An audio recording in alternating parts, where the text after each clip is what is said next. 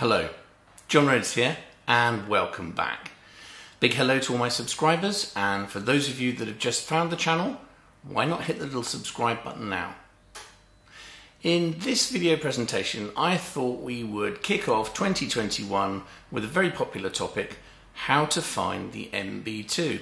And this is a classic case. Here I'm going to root treat a maxillary first molar in which the dentist had had trouble locating the canals. I'll show you how I found the canals, and I'll also show you how to go about looking for the Mb2. Hope you enjoy it.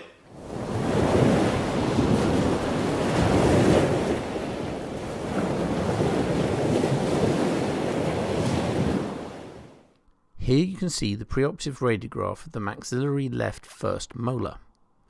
The general dentist had referred the case because they were unable to locate all the root canals. They are slightly sclerosed, and there's a periopical radiolucency at the tip of the distobuccal root.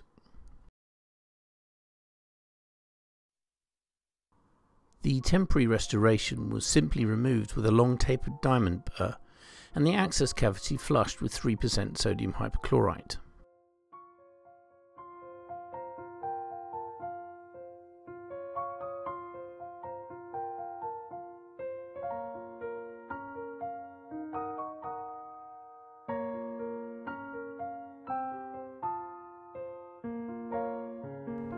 Here you can see the view into the access cavity under high microscopic magnification. So when you're trying to locate the Mb2, you really need to have some kind of reference point. If you can locate the orifices of the main Mb canal and the palatal canal, draw a line between them, and then run a line perpendicular to the distobuccal, it's in the intersection of those two lines that you're likely to find the orifice of the Mb2. As you'll see in this case, there's often a ledge of dentine covering it, and you'll need to remove this and then trough along any isthmus until you reach the point of the orifice. On the preoperative radiograph, you can see the periopical radiolucency at the tip of the distobuccal root. You can also see the dentine ledges that are covering the orifices of the buccal canals. These will need to be removed in order to gain access to the root canal.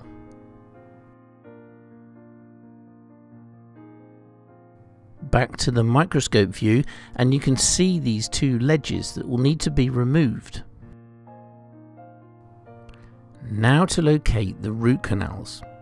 If you imagine the Mb canal, the palatal canal, the distobuccal canal, and a line between them. So there's a line between the Mb1 and the palatal, and a perpendicular line running through the distobuccal.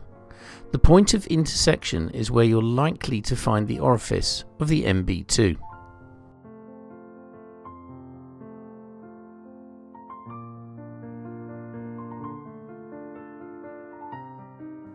In this case, I used the StarTex 3 ultrasonic tip and a large and small LN burr to remove the dentine ledges and trough along the isthmus from the Mb1 until I located the orifice of the Mb2.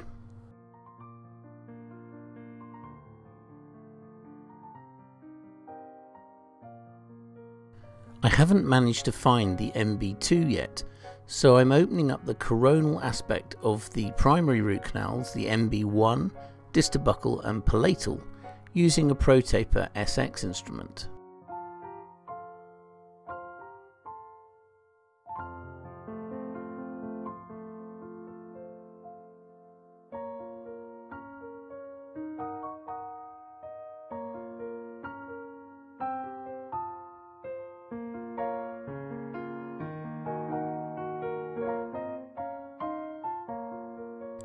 Now I'm using the LN burr, and I'll use this in conjunction with the StarTex 3 tip, that's the ultrasonic tip, and copious irrigation with 3% sodium hypochlorite, working along the isthmus in small increments until I locate the orifice of the Mb2.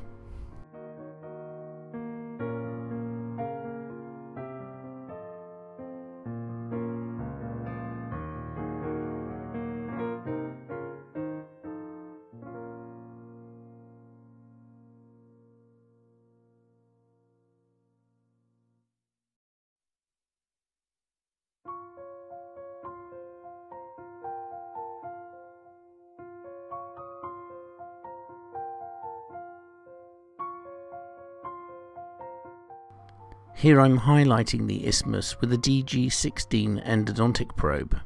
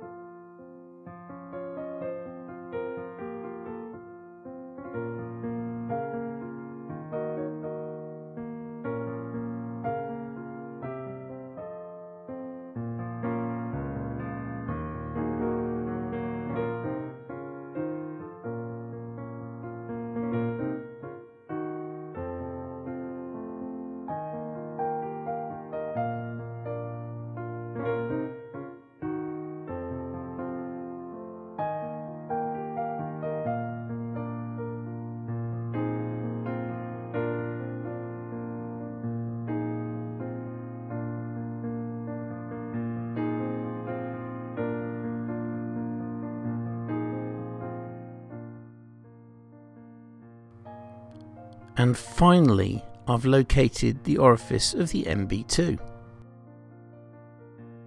I'm using a small LN burr this time to make a small divot in the orifice so that my rotary instrument will be guided into it.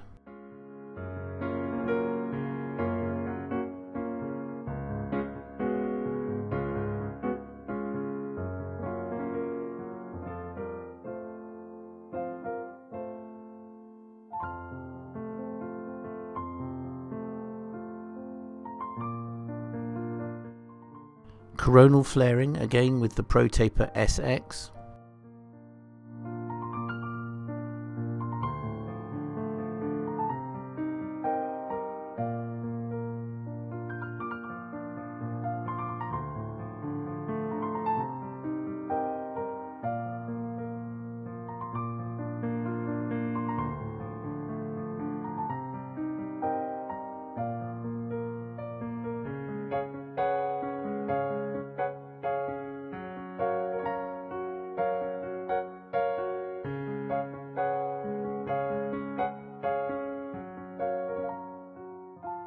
After rinsing the access cavity with 3% sodium hypochlorite, you can clearly see the orifices of the Mb1 and Mb2 that have been flared.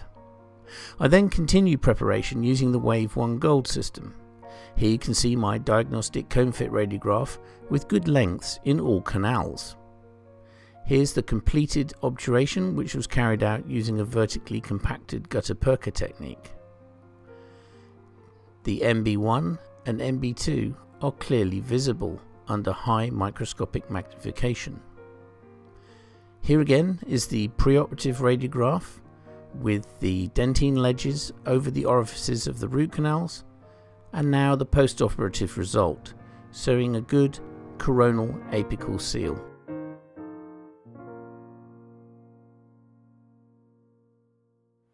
Well, I do hope you enjoyed that presentation. Stay tuned because there are going to be many more interesting cases in the pipeline. Don't forget to subscribe if you haven't already, and above all, enjoy your endo.